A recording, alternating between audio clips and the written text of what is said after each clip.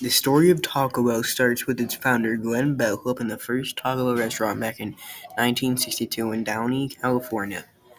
And it was opened to satisfy the hungry mouths of people in California.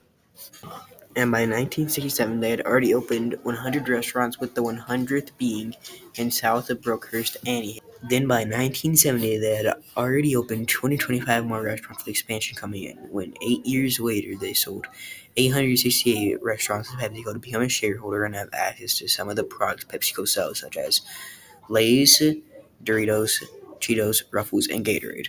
In 1992, they introduced the Teen Supreme program, partnering with the Boys and Girls Clubs of America, and in 3 years, during 1995, they sponsored a ESPN X Games tournament.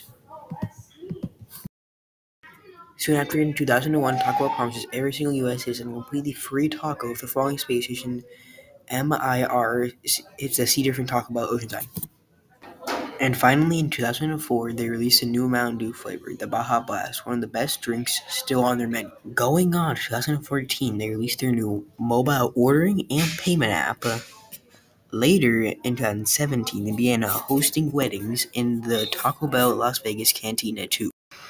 But sadly, I couldn't find much more information on the story of Taco Bell. So sadly, this is where it ends for today. Goodbye and have a great day, Pirates.